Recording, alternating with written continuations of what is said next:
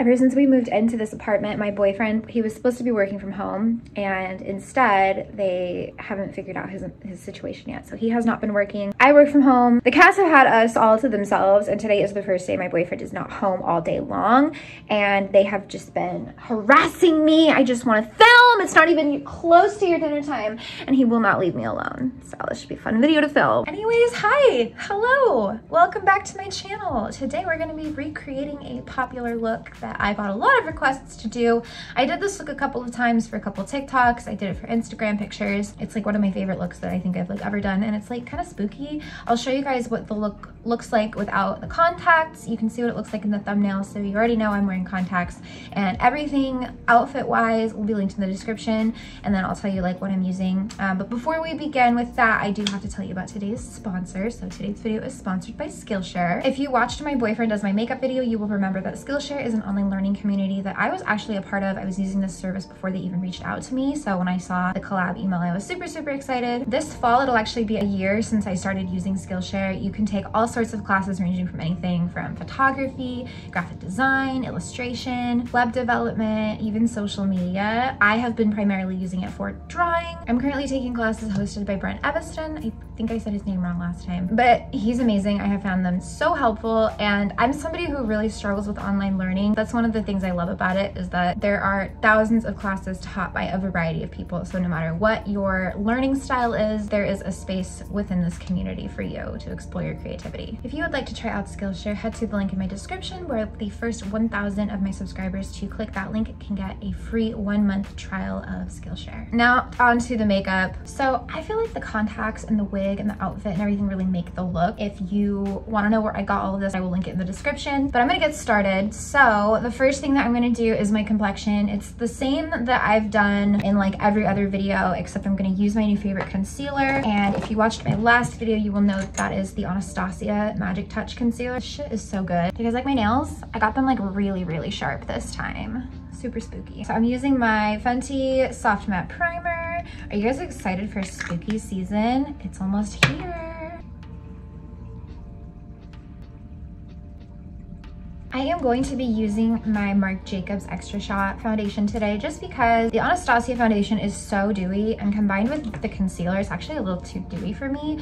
I've started setting my foundation with powder, you guys. Ever since I moved here, well, some foundation. I'm not gonna set this one, but I've started to set like the ColourPop Pretty Fresh and the Anastasia one, because ever since I've moved here, my skin has just been so freaking oily. That's also why I'm breaking out so bad. My skin's just adjusting. But this one tends to not transfer as easily. Tends to dry down a little bit more matte.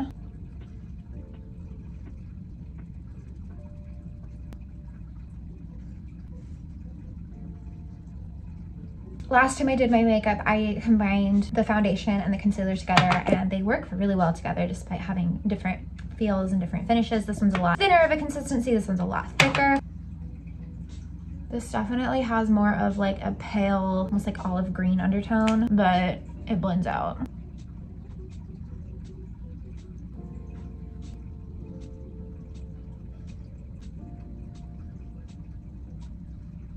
Moving on to brows, would you guys be interested if I did a dedicated video for each facial feature? Because when I edit these full face looks, I tend to speed the individual parts up a bit. That way the video is not super duper long. But if you want me to do like a feature focus video for brows, for like basics on eyeshadow, for lips, for like cheeks and contour and, you know, complexion, everything, I could totally do that, and I wouldn't have to speed it up as much. So if that's something you're interested in, let me know. I know brows in particular were really hard for me, so seeing how people did it really helped. I know people have been saying that they do like it when I do my whole face in the video, not just eyeshadow or whatever, so I'm still trying to do everything for you, but I tend to have to cut parts out just to like keep the video from being like an hour long. So this is the Dip Brow Pomade. I always use this stuff.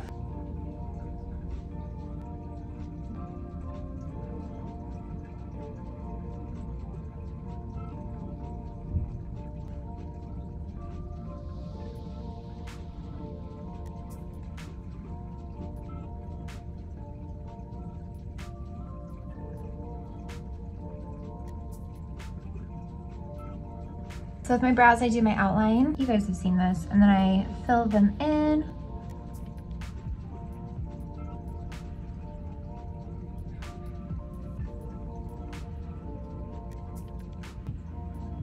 And then when you get up to the inner part of your brow, if you're doing it this method, you just want to make sure you're not like picking up any more product because you want this part to be lighter than everything else. I really don't like how the end turned out though, so I'm gonna go through with my concealer and fix it. I am gonna use my e.l.f. 16 Hour Camo Concealer to kind of fix up my eyebrows.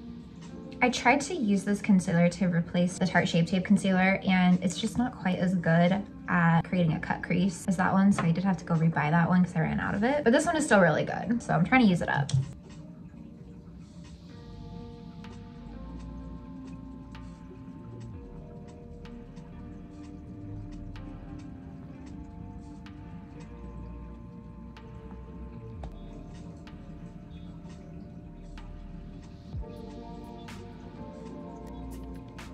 I'm gonna use my Anastasia eye primer, like always. Trying to stab myself in the eyeball today.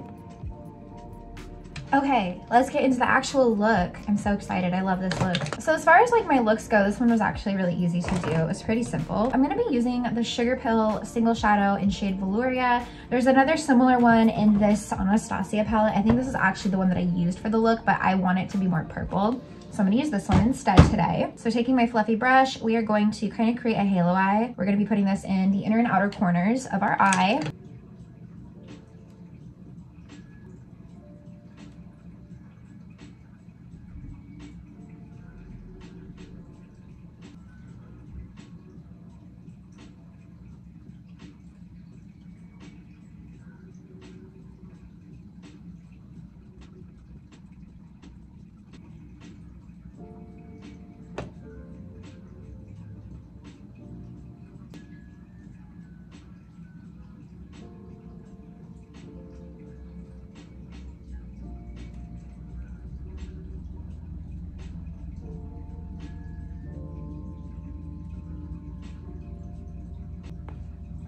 So that's what that looks like. Now I'm gonna use Sugar Pill Ice Angel. I've said this before on this channel, but this shadow was discontinued. So if you don't have this one, you can just use a white shadow and put some like, maybe like a reflective like glitter over it. Or another similar one would be Fenty Chills, this little highlighter. There's a lot of these like reflective white shadows with blue shifts, so I can't really like name all of them, but that's kind of what you want. Or you could just use a white one. It really doesn't matter. And I'm gonna go in with just my ring finger, the tip of my ring finger, take a little bit of that and put that right in the center of my eyelid. The reason I like to use my fingertip is because for shimmer especially, I feel like it just transfers much more of the pigment than a brush would. So since I have smaller eyes, I always bring mine up into my crease. That way it gives like the illusion of a bigger eyelid. But if you don't have my eye shape and you have like bigger eyes or more pronounced eyelids, you would want to stick with just your eyelids. I always get a lot of questions about how to do makeup for hooded eyes, and it's just really difficult to like explain that as somebody who doesn't have that eye shape. My eye shape is definitely more deep set. I have smaller eyes, they're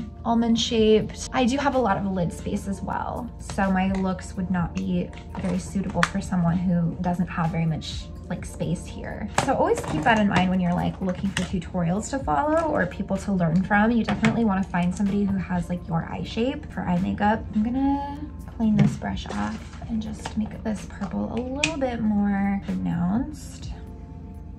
So this brush is a little bit more tapered, so I'm able to kind of deposit more pigment in one place, making it brighter and darker. And I'm just gonna carefully blend over the edges of this white shadow that we have. Okay, I am gonna actually use a shade out of this Anastasia palette. So this is volume 5 of the Norvina collection. I use these all the time. And when I originally did this look, I actually used this color right here. So if you have this palette, you could totally use that. I'm gonna use this glitter color. It's just like a white glitter. And I'm gonna put that right on top of my other white glitter just to like make it pop a little bit more. And that is it for our top shadow, you guys. I feel like I spend so much time on my eyeshadow, so when I can like pull a look off like this that looks really good, it's like pretty fast relatively, makes me very happy. For my eyeliner today, I'm going to be using the Essence Super Precise Liquid Eyeliner. I'm also going to be using the Wet n Wild Mega Liner since I'm running out of this one, but I've started to use this one for my eyeliner and then this one for my inner corner liner. Actually, I'm going to do my under eyeshadow and then we'll do liner. For my lower shadow, I'm basically going to do the same thing. So taking this purple color, we're going to connect the top here and then we're going to do the inner corner as well, leaving just a little bit of space to put some white glitter. Okay, so my house right now dead ass smells like cat food, and not in a good way. It kind of smells like cat food that's been like thrown up, and I cannot find a source for why it would smell like that. And as far as I know, nobody has thrown up. Just this past week, we were thinking we were going crazy because we were smelling pee in our bedroom and we couldn't figure out where it was coming from, and we finally figured out that one of the cats had peed on the bed. We got a new bed, by the way. It's fucking enormous. I've never owned a king bed in my life. We got a purple mattress from the brand called Purple. Like, why could I not shop for a brand called Purple? It was expensive, and it was another purchase that I put on my credit card that I will never be checking because fuck that, I just don't want to know. Totally worth it though. It's so fucking nice. Like, it's so good, but it is really big, so we didn't notice that somebody had peed on it because like we can't even reach the end of it. I don't know how we didn't know, but we didn't, and we finally found it. I'm like currently in the process of cleaning like all of my blankets. I swear to God, like my closet in here smells like pee, and I've like smelled everything, can't find it, and then this room smells like cat puke, and I can't find it. And I'm so paranoid because we thought we were paranoid before. We thought we were crazy and we weren't. So I'm like, I'm just waiting to find the disaster. Okay, now we're gonna do eyeliner. So I'm taking my Essence liner.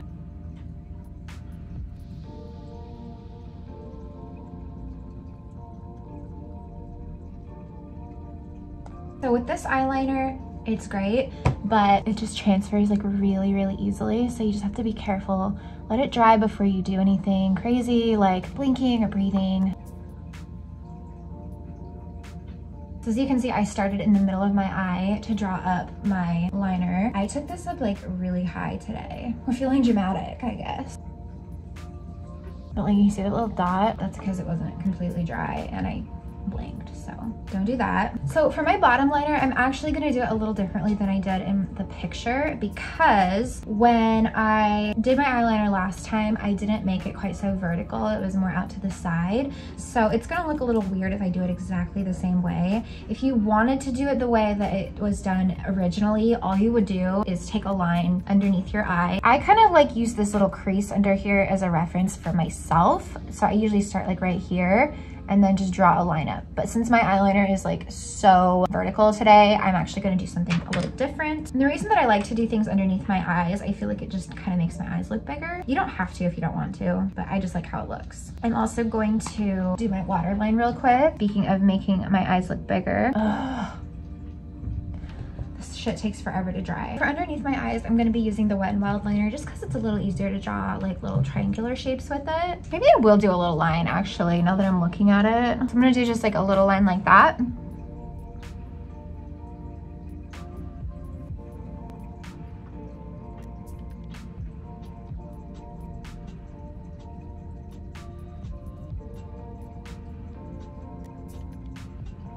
I really struggled with that triangle. But yeah, that's what I'm gonna do. And then I'm gonna do my inner corner liner.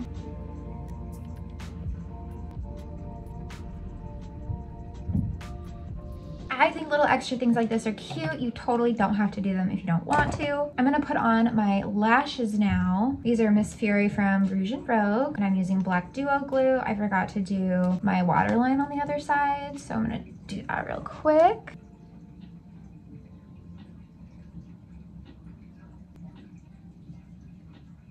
Another reason that I like to do eyeliner underneath my eyes is because it kind of adds some definition and contrast to my eye so that I don't have to put mascara down here because like pretty much all mascaras transfer on me. Even using like the clear brow gel trick, the one that I bought, the Kosas one, isn't working very well right now. So I've been doing eyeliner like this a lot because I like the way it makes my eyes look. It kind of gives me the same effect that putting mascara on my lower lashes would give me, but I don't have to deal with all the black smudging all day long. While I am letting my lashes completely dry, the glue completely dry before I actually put mascara on, I'm gonna do my blush. And I'm gonna be using the Fenty Drama Class. I use this blush all the time on this channel, and I have a brush specifically for it because I use it so often, so I don't know where I got this.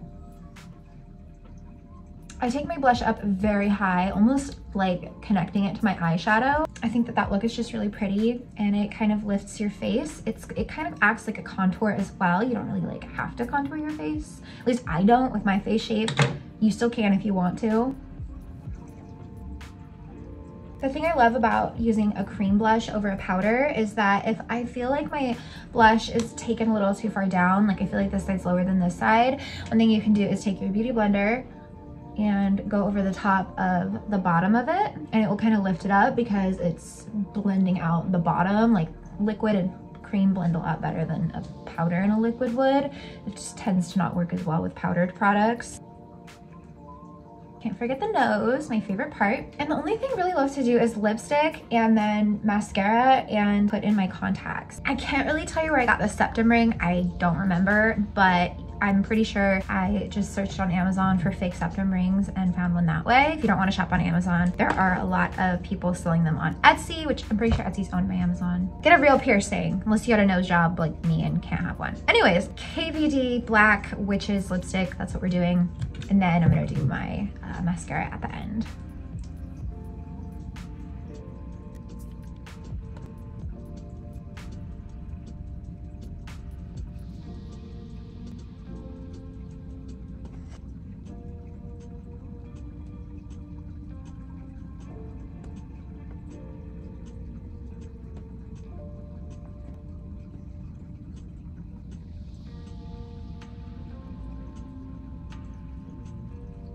For my mascara, I'm gonna use this Lancome one. Is it Lancome or Lancome? I've heard it two different ways, but I got this in gratis at Sephora. It's not cruelty free, but it's really fucking good, and I'm using it up because like I got it for free. I totally forgot about highlight. For my highlight, I'm gonna be using the Revolution Beauty Highlighter Reloaded. I've been using this as a replacement for my Fenty Diamond Bomb that broke. Eventually I will purchase another one, but I'm gonna use this one up first because it's like pretty much exactly the same thing.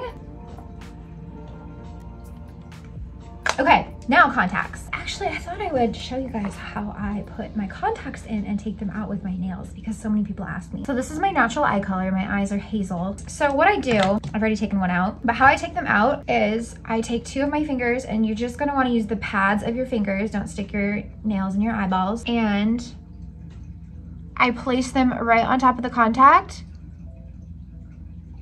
And this kind of takes a couple tries sometimes, but you kind of want to pinch it. Oh my God, no, I can't do it because I'm trying to do it on camera.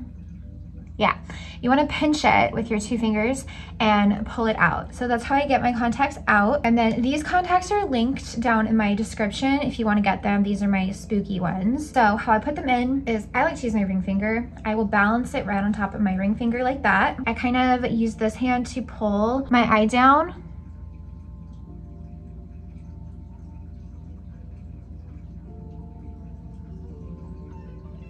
And then once it's in there, I will start to move my eye back and forth to get it to stick to my eye. This took me so long to learn how to do, by the way. Contacts were really, really hard for me to put in.